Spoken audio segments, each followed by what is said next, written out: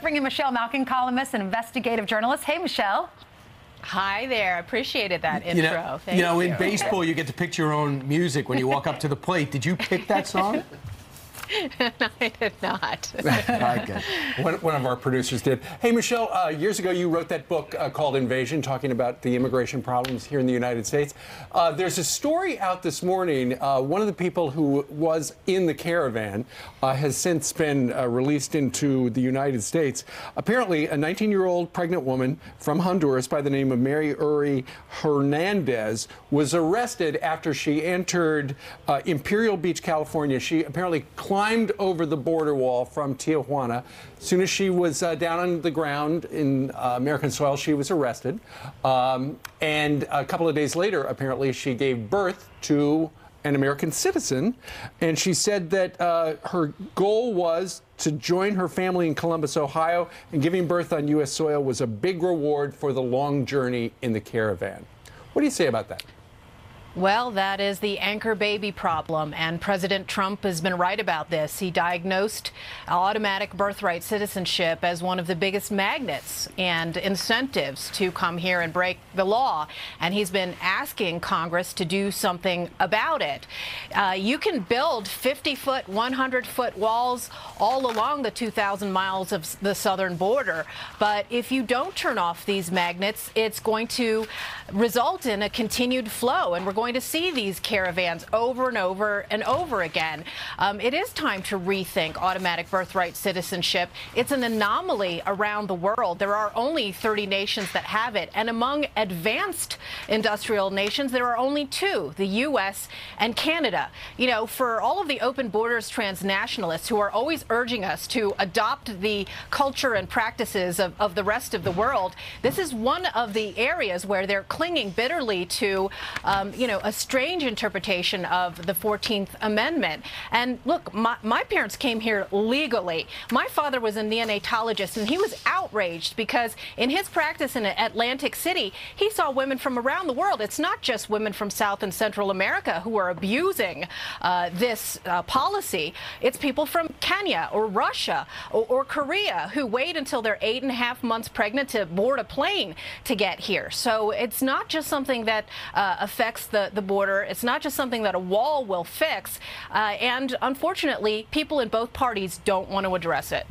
All right, let's talk about Kristen Gillibrand. She's a senator, Democrat in New York. She condemned Bill Clinton for Monica Lewinsky. She wanted to stop Judge Kavanaugh. And she just tweeted this: "Our future is female, intersectional, powered by our belief in one another, and we're just getting started." Is that the future? I hope not, Ainsley. This sounds more like the tweet of an Oberlin College sophomore, and I went to Oberlin, so I know what the radical feminists talked about. And this is essentially an anti-male, grievance-swallowing dog whistle. People don't understand the history of this slogan, which sounds really cute, and you want to put it on a T-shirt for your daughter and make it seem as if you're all about female empowerment. But it's about much more than that. I say it's a dog whistle because the slogan actually came from the 1970s, and it was a feminist bookstore owner who sold shirts with this phrase and then put a portion of the revenue towards donating to Planned Parenthood.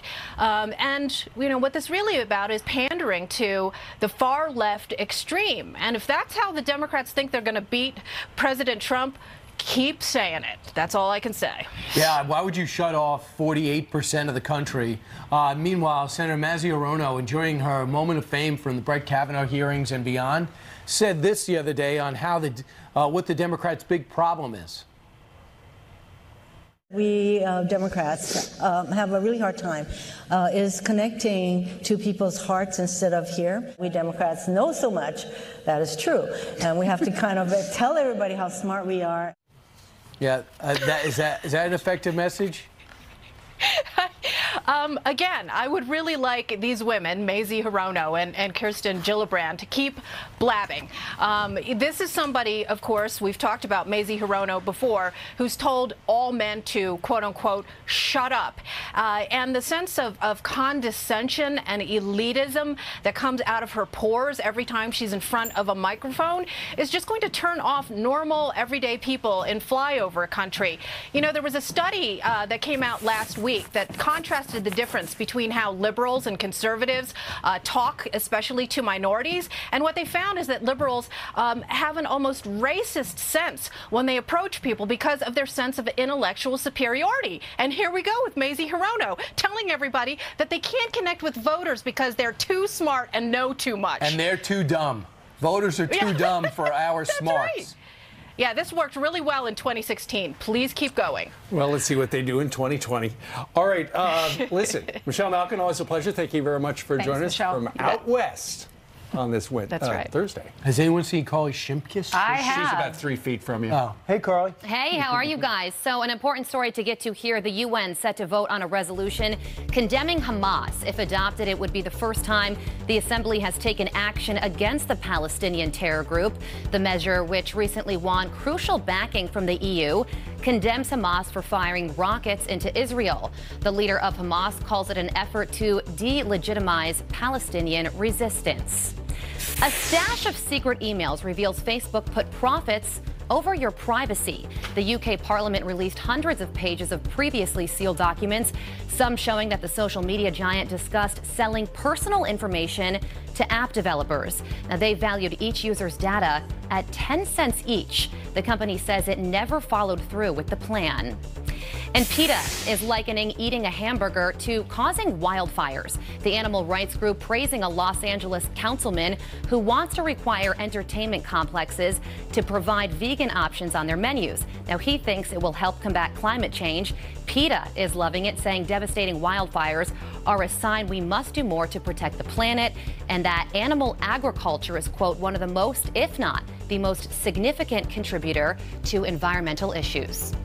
And a little girl gets a lesson in tough love when she's kicked off her bus for bullying. Let me make this extremely clear. Bullying is unacceptable. So today, my beautiful daughter is going to walk 5 miles to school in 36-degree weather. Oh no, well, the Ohio dad says he wanted to hold his daughter accountable after she was kicked off the bus for the second time. This video has been viewed 15 million times on Facebook, and this has a lot of you talking this morning, of course. Yeah, I saw you checking the social media, so this is what Carly came up with, and these are the response to that story. Joel writes this. The child was monitored for the entire 5-mile journey and was never in any real danger, unless you call a learning experience dangerous, because we had brought up before, wait a second, is it kind of crazy to last 5 miles in that weather? And then Ronald says, I believe the punishment is okay. Do not agree with posting it on the net. That's right, because it will be on the net forever. And Joan writes, not too far and not too cold. Today's kids are too lazy. She can benefit from a brisk walk. All right, Joan, thank you very much. Plus, if it's cold outside and you're walking 5 miles, you're not going to be that cold. That's Have you ever absolutely exercised true. outside when it's cold? I know. You're starting to sweat. It's when you're standing still, like Janice Dean is right now. When it's cold, That's right. It's cold. And Sometimes you jump up and down. Yeah. Hi, you guys. Are you warm? Very nice. Thank you for being here. And you guys just got married. Tell me your names and where you're from. Amy Sparks and Zach Ritter, and we're from Bentonville, Arkansas. Very nice. And so this is your honeymoon? This is our honeymoon, and it's also Amy's mother's birthday, Suzette. Happy birthday, Suzette. Very nice. Well, many happy years, my friends. All right, let's take a look at the map, see how cold it is outside. Yes, so this is wind chill, what it feels like against your skin if you're not protected. So yeah, we're talking about teens and single digits. All of that cold air is going to sink southward, and we're going to have a big winter storm, my friends, that's starting today. California, this is going to move towards the east, and the central and southern plains could get walloped with not only heavy rain and flooding conditions, but we could see some ice and some heavy snow, especially across the Appalachians. So we'll watch for that over the next couple of days. There will be travel delays. Here's your forecast today. Across the California region, lots of rain and heavy snow, and then we could see some lake effect snow. Thank you all for coming today. Happy holidays. Thank you. Hi, wave to Steve, Ainsley, and Brian. Hi, everyone. That'll warm you up. The waving. They're all bundled. That's the key. All right. That's the key. Got to cover Layers. the mouth. You got to Layers. cover the ears, the hands, the body. And covered to the point where you're not enjoying yourself. Just your eyes can be Muffled. seen. Just be and muffled. sometimes you wear sunglasses. Yes. All right. Meanwhile, straight ahead, Senator Bernie Sanders has a lot to say about climate change. The future of the planet is at stake. Climate change is directly related to the growth of terrorism. With all that talk about climate change, how does Bernie explain spending more than $300,000 on traveling on private jets? Plus, we've got more mega morning deals for